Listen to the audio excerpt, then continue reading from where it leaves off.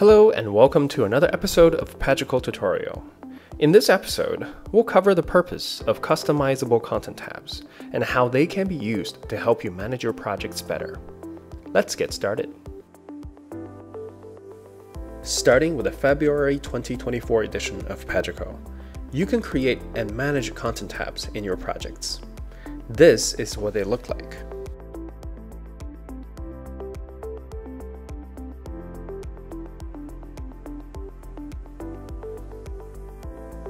Content tabs are great for a number of common scenarios.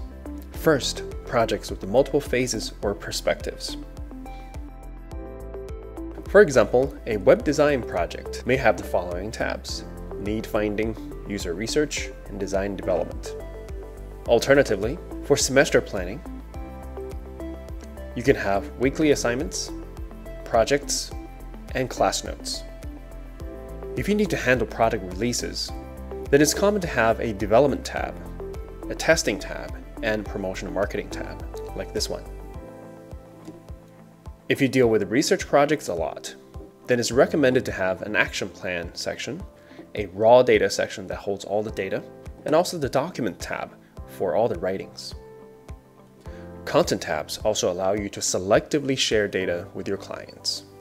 Previously, if you used a public link feature, you will be sharing the entirety of your project with your clients.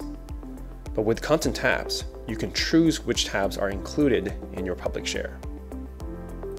Go to the settings section and uncheck the things that you don't want to share with your clients. Now that you have seen how content tabs can help you with your work, let's take a look at how to use this feature. To create or manage your tabs, click on the settings section right here. To create new tabs, click on the plus sign here. When creating a new tab, you can select one of the existing templates to be applied to the tab. Existing tabs can be renamed by clicking on the pencil icon right here.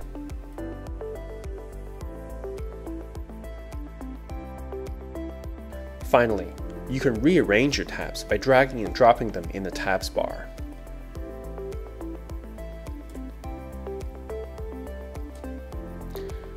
For tabs that you don't want to keep anymore, you can click on the trash icon right here to delete them. When you have multiple content tabs, it is important to stay up to date with the content in each tab. Use the new Home feature to quickly glance and preview all the content inside each and every content tab. Finally, if you routinely handle projects that require a similar set of tabs, you can create templates to speed up these routine tasks. First, create your desired project with individual tabs.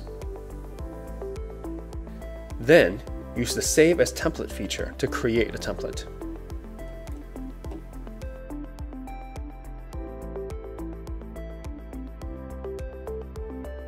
This template will contain all the subtabs.